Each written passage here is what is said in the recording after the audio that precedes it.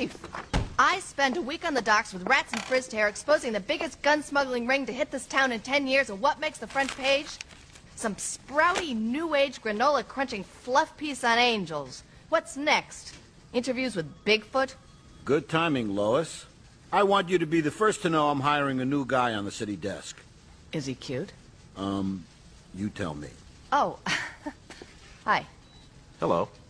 This is the guy, Lois. Clark Kent from Smallville. Smallville? Never heard of it. Have you ever been to Kansas? God, no. I've been reading his stuff. It's good. I thought maybe he could tag along with you for a few days to get the lay of the land. I'd love to play Den Mother, Chief, but I got that LexCorp story in a half an hour. Oh, yeah. The great and benevolent Mr. Luthor is demonstrating a new weapons system today.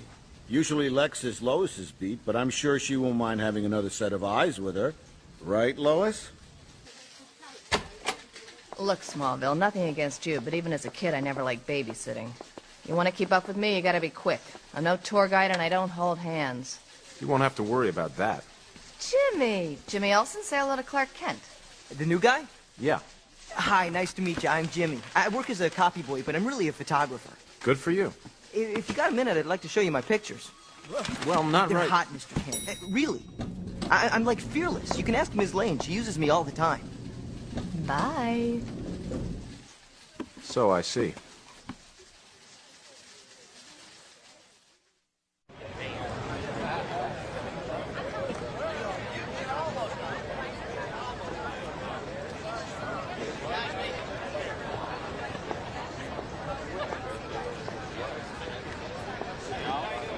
You sure my nose isn't too shiny? Angela, don't tell me you're actually covering a real news event. What happened? Run out of alien abductees?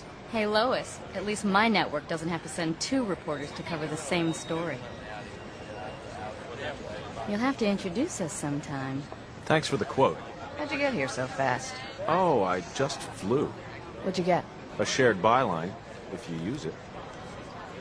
I apologize. You're not the Rube Hayseed I took you for. Thanks. I think.